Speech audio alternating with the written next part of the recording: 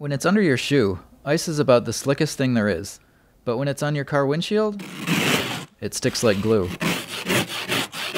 Ever wonder why that is? Turns out that it's because of something called interfacial cavitation. It sounds complicated, but it's actually pretty simple. And U of M researchers are using it to make a spray-on, ice-repellent coating that could make scraping your windshield a thing of the past. The new coating is made of common synthetic rubbers like polyurethane.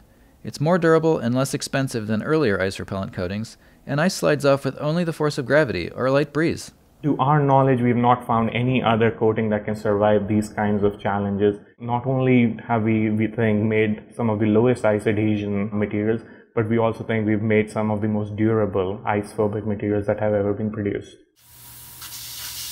The new coating could help keep everything from airplanes to boats, wind turbines, freezers, and power lines ice-free. That could be a big deal for industries like transportation, shipping, and energy, where ice buildup is an expensive and dangerous problem. And like a lot of great ideas, it was discovered sort of by accident. Instead of being an evolutionary next step in the field, it was like a revolutionary switch in how to make ice-phobic materials. You can make a silicone rubber as hard or as soft as you want.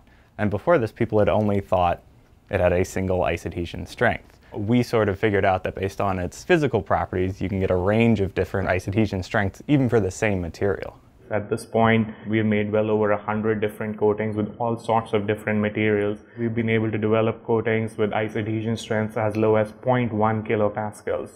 And to our knowledge, this is some of the lowest ice adhesion strengths that have ever been reported. The rubbery coatings were great at shedding ice. Eventually, they figured out that it's because of, that's right, interfacial cavitation. When you take a hard surface and you attach it to a soft surface, the hard surface doesn't want to move much because it's hard. Rubbers, like you think of like a rubber band, can expand a lot. And when you have those connected at an interface, what happens is what's called interfacial cavitation, where your rubber wants to deform, your ice doesn't want to deform. That creates a stress concentrator right at that interface, causes the ice to break free. The first applications for the coatings should be up and running within a year, probably in frozen food shipping containers where sticking is often a problem. It'll probably take a few years to develop a coating that's tough enough for places like car windshields and airplanes. Once it's perfected, it could be used all over the world to make ice slide off our stuff as easily as it slips under our shoes. The rice plant takes silica out of the ground and it puts it in the husk and it puts it in the stalk to reinforce them to make them stronger. Plants don't pick up heavy metals, so the silica